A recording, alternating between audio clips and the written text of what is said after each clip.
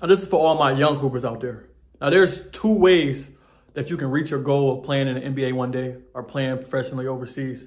Now, the first way was the only way I thought growing up, and that's just having natural talent, natural ability, being 6'9", can shoot, have crazy bounce, being 7 foot, run, jump, shoot, pass, and just being blessed with talents that honestly not too many people are blessed with. Second way, this is the way I learned after I graduated high school and went to prep school. And that's just by outworking all those guys and outworking everybody around you, being the hardest worker in the room, the hardest worker on your team.